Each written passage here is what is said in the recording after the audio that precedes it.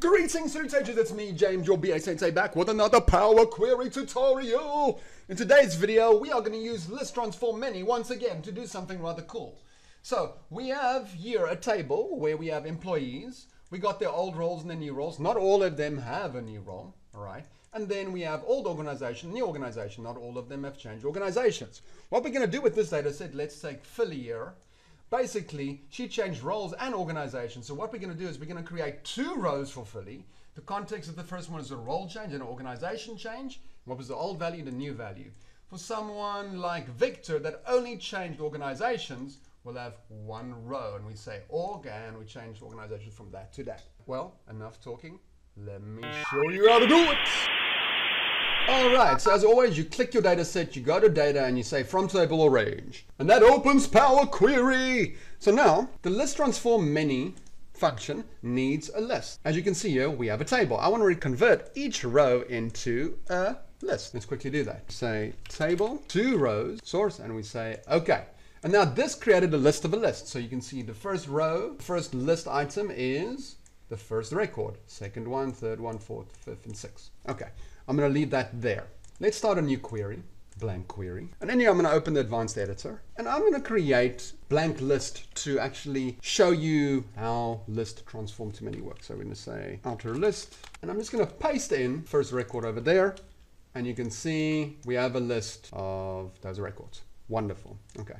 What I want to do is, first thing I want to do is I want to first extract all the new roles and the new organization. So I'm going to use this function, remove nulls, and I'm going to say list remove nulls, and I'm going to remove the nulls from my outer list. I want to look at 0, 1, 2. That's the new role. Outer list. I want to look at 0, 1, 2, 3, 4. Cool. And I want to return remove nulls. That's going to return all the new, that's the new role, and that's the new organization. If this was null, let's say manager was null, then you would obviously have one item. So let's create a new version of that list. By the way, I'm just showing you how to build, I'm just showing you examples so we can use List.TransformMany. And I'm going to wrap this as a list of lists. And now we're going to start our transformation. And this is where we do the magic with List.TransformMany. Yes. Cool. Let's quickly look at our function documentation. First thing that we need is we need a, so I can just simply say, take the outer list, there's my list. Second thing, I need the collection transform function. Now what this does is it takes this single row of data and it's going to create the many side of it. And I'm going to use the remove nulls there. So I'm just going to say, take this and paste that in as our collection function, right? And if we look at the documentation, that is always indicated as a X with a rocket dash. So I need to do X with a rocket dash, and then we just replace the outer list with the X and the X. And now we have our collection transform function. I'm going to show you what that means right now. This actually creates the many. Because there are two items in our list, a changed organization, a changed role, there's going to be two, it's going to create two rows of data for us. Okay, so I'm quickly going to do this one. Let's look at the function. Now we have the result transform. The result transform requires you to put X, Y, and then that, right? So let's quickly say I and X. Cool. And I'm going to say, what is I?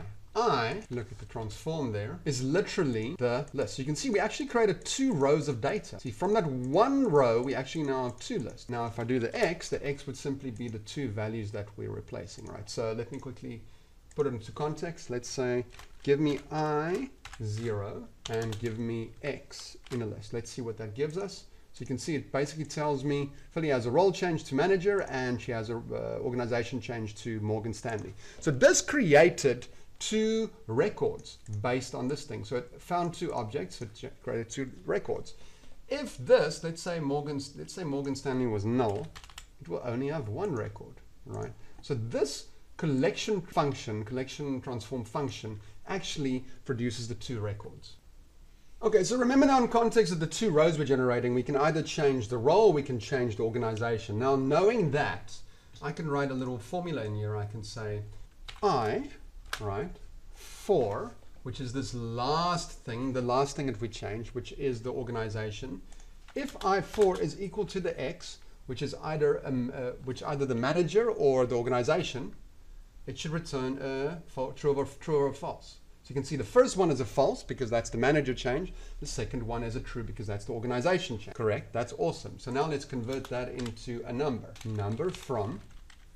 And that's going to give me now, false would be a 0 and a true would be a 1. 0 and a 1. Cool. Now that's quite cool because we can use properties of lists to say, you know, if you're a 0, then make the value, the change context is role. If it's a 1, the change context could be organizational change. Right, so we're going to use that now. So I'm going to say, cool, let's do a nested let. So I say let, and I say make this F, correct? And we say in role.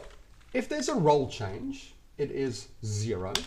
If there is an org change, it is 1, given the function there. So 0, 1. So I'm just going to say, okay. But before we do that, let's kind of like build our data set. So let's quickly check. A role organization. The one was a role change, the one is organization change. Pretty cool. Let's build that out a little bit. In a bracket, give me I, position 0, which is the employee name, right? And then give me the role. The next thing I need to look at is, if it was the role, I need to find the old role and the old company. So let's first then put in brackets. We say I, this is position 0, 1. That is position 1. And now the other one is I. The old company is 0, 1, 2, 3.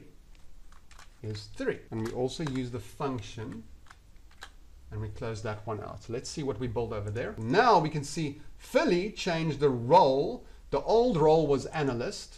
This one. Philly changed organization. The old organization was BlackRock. So now we just need to add the new one.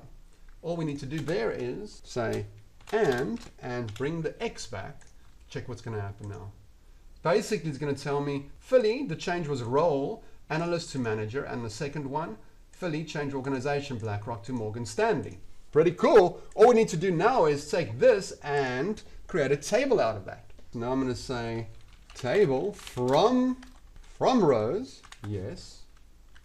And I just need to give the column names. The first column would be called employee. Second column would be change context, and the third column would be old value, and this one is the new value. And we just close that up. See what happened? There we go. There's our table. There's our table. We actually did it. We actually did it. So now what we're going to do is we're just going to go back in there. Let's look at our old table query there. Just open that up, and I'm simply going to copy all of this out. Yes. Creates this list of the list for our data set, and I'm just going to replace that in there. So let's replace all of that. Foop. And we say put that custom in the outer list there, and that should do the trick.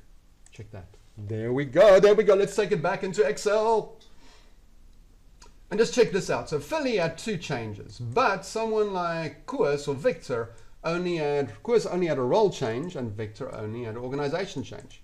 Pretty cool. Isn't that excellent? So List.TransformMany can do magical things by creating new rows in your data set. That's it for me. BA Sensei signing out.